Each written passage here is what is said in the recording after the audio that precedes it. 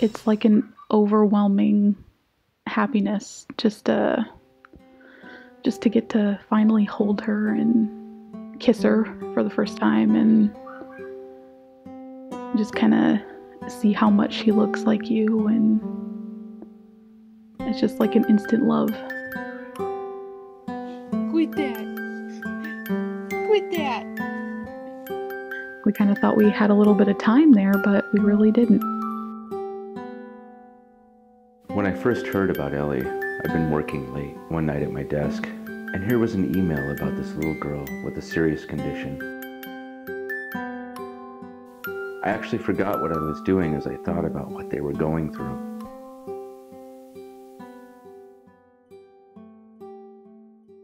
Ellie was 4 months old when she was diagnosed.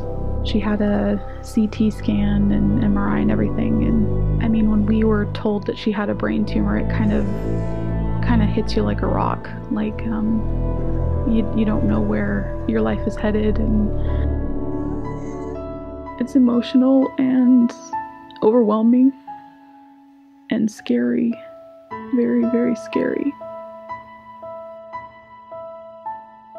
All I remember is crying and having to make phone calls to tell everyone that, you know, in a few hours she was going in for a brain surgery to remove the tumor. And everything moved so quickly.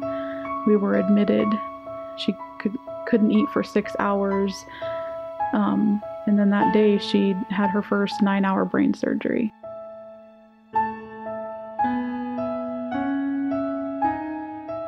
Ellie has had 16 surgeries, but she's going to start radiation here shortly, and then she's going to be on chemotherapy for a year after radiation, and when that's done, she'll be in remission and living a perfectly healthy life, and she'll be doing good.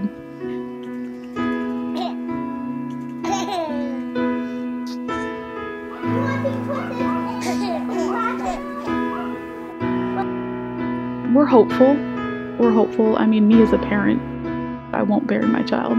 She's not a statistic by any means. A few days ago, she had a brain surgery, and look at her now. She's up and running and walking. I mean, if anybody's going to beat it, it's going to be this kid.